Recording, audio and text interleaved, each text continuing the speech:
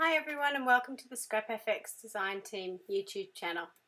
Today we're going to be playing with alcohol inks and making galaxy cards with the new space themed ScrapFX chipboard.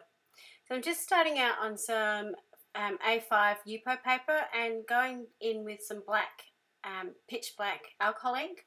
And now I'm just splashing on some different colours in cool colours, so purples, teals, blues and some pinks. I'm starting off with the old version of the alcohol ink, so the non-pearlized version, and just dropping in the colours here, there and everywhere. The colours that you can see sort of bleeding out and the ones I'm applying right now are the brand new alcohol inks, the alcohol pearl inks. So you need to shake these before you apply them, and they've got a pearlized mica base within them that just looks beautiful, and they react slightly differently. If you noticed when I first dropped the pure alcohol inks on, it sort of splodged down, whereas when you drop on these pearlized inks, they do blend out a little bit more. So once I've got my colours down and I'm happy with it, I'm just going back in with some more of the pitch black. Now the reason I put the pitch black down first is just to sort of fill in the background. I played with this before, and you'll see a piece that I do use later on where I did the alcohol background like I just have and then put the black on at the end, and it just overpowered everything. So by putting it on at the beginning, it just gives a little bit more control over the black to get that sort of galaxy thing happening. So now I'm going in with another a gold mixtive, just to add a little splash of gold, and I've just put that back on the felt and with a little bit of blending solution on it, so you get this sort of touch of gold happening across the page. And it's a little bit hard to see because the shine from the paper and the alcohol inks, but you can see that gold going in now. When you're using the mixatives, it is important to use the blending solution with it. It just helps it sort of move across the page and blend into the inks a little bit more. By putting the blending solution on as well, it helps move the inks underneath just to make it all sort of come together. So these are the two pieces I was talking about before. I applied the black after the fact, and it's just a little bit more condensed, the colour that's on it. So these are the new chipboard pieces from ScrapFX, and all the links to these pieces are in my blog post, which is attached to the description and the links below. So to colour these in, I'm just going in with my Posca paint pens to colour these. When I'm doing the fine detail ScrapFX pieces, these ones have got images or detail sort of scored into them with the laser cutter, and if I painted them with a paintbrush, I'd probably lose some of that detail. So by using my brush or my Posca paint pens, it just helps control some of that detail. So as I was going, I was sort of wondering what colours to do. I started off using the red. I don't know why I chose the red. I was sort of looking for some primary colours, and I ended up thinking, no, I'm going to stick with the colours I've used in my background. So I swap over to using some of the teals and purples and pinks, just so I've got something that sort of stands out from the background a little bit. So you can see me recolouring that pink, or the red with the pink colour, just to tie it into the background. Also, it looks like I'm putting down white here, but this is actually a silver.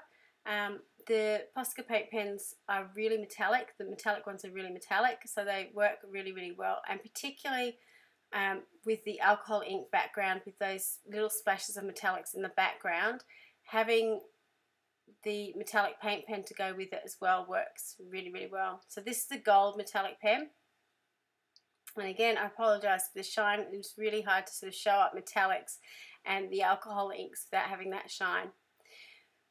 The alcohol ink backgrounds I have done on Yupo paper, and the Yupo paper I've used in both of these was the Ranger Yupo paper, so it comes in an A5 size.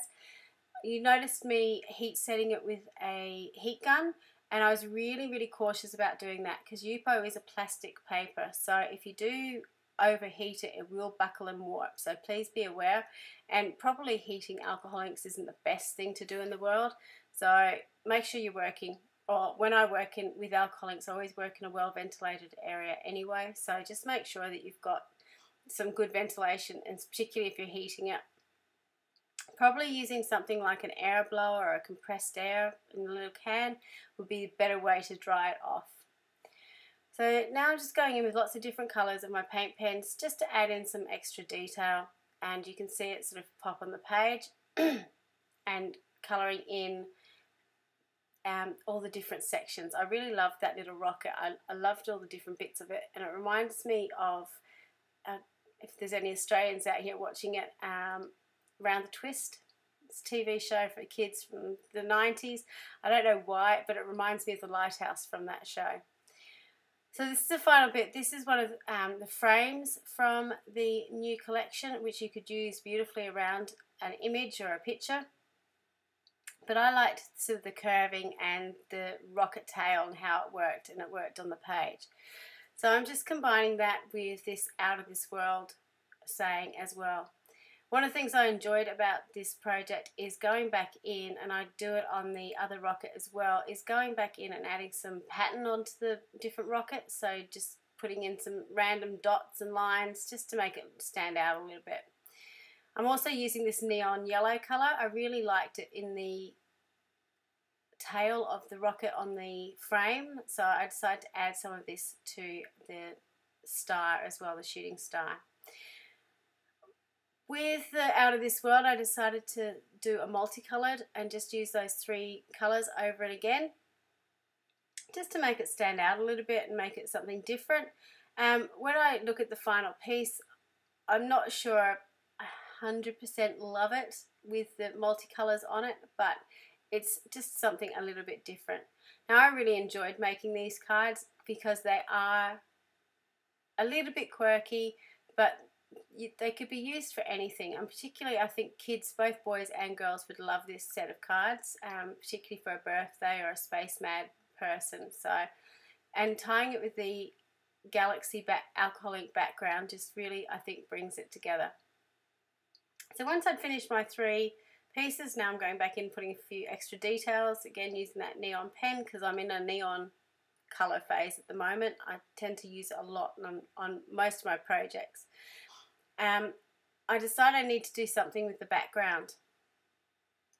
So while I really liked the Galaxy background, it wasn't looking galaxy enough for me. So I decided that I need to put some stars in it, and I do that by applying some acrylic ink in white. And that just really made the background pop out and made it look more galaxy-like. So by doing that, it just really helped bring it all together. With the Space Adventurer chipboard, I was going to add some extra colour, but I actually really liked just the pure white on it. I thought it really stood out, so I just actually left it. So to put my white acrylic ink on, I'm just using a fan brush and just tapping it over my finger.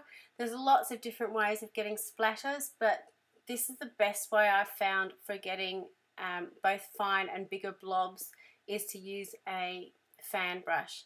I'm also just heat setting this again just because I had some big blobs of paint on it, and I wanted to make sure that it was mostly dry. Now, in reality, I should have left this overnight to let it dry, but I was feeling really impatient. I wanted to get onto this and get it finished. So I actually cheat somewhat and go in with a paper towel and just sponge off any extra. While I was doing that, I knew I wanted to use this new transparency from Scrap FX to add into one of my cards, and that was the card that had the frame on it. It just fitted perfectly over one of those little circles, the moon shape. So I wanted to have that in the background. But when I played around with it, I actually decided I really wanted to have that transparency on all of my cards, or at least 2 of them. So now I'm just gluing down my chipboard pieces, and I'm just using some Connect glue from Gina K Designs. It's basically a PVA glue, but it works really well, and it's got a beautiful applicator on it, and it's never clogged on me so far, which is a bonus because a lot of the glues I have tend to clog up. So you can see me here putting the chipboard piece around that moon shape just to make sure it sort of fits on, and it just gives a really interesting background adds into what's happening on the page. So I'm just adhering the chipboard to the transparency, and then I'll adhere the transparency to the background. For this one, I couldn't decide if I wanted it horizontal or vertical, just because of the way it sort of worked. I think I actually ended up having it sort of a horizontal card, but it could go either way. It's totally up to you. Because you're in space, it doesn't matter if you're little, I was going to say alien, your little astronaut is floating upside down. So, yeah, perfect personal choice. You decide what you're going to do. I'm just using a craft knife to trim off my transparency. I would suggest that you have a sharp craft knife when you do this. I probably need a new blade on mine. And to be honest, I should have trimmed this off before I stuck down the chipboard. I was going to put it through my trimmer again, but with the chipboard there, it just got a little bit complicated. So now I'm just going to glue down the transparencies to the background after I've folded up my cards. Now, I didn't have any cardstock that would fit these because they're quite large cards. They're sort of A5 cards. So I've used some 12 by 12 card, and I'm just going to trim it down so it fits with a small border around it. At the moment, I'm really into just having a plain white card in the back and not doing much else to it and letting the card front speak for itself. You could certainly layer this up with lots of different layers and make it look really interesting. But I think it's quite busy and it's got a lot going on with the Alcohol Ink Galaxy background and the transparency and the beautiful chipboards as well. So I'm just using the same glue I did to glue down the chipboard, and that's held the transparency really, really well. I wasn't 100% sure that it would.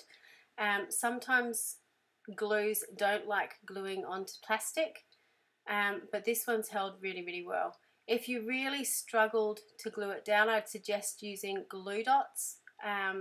They would help, and you could use the put the glue dots where the chipboards are so that you don't see the glue dots through the transparency.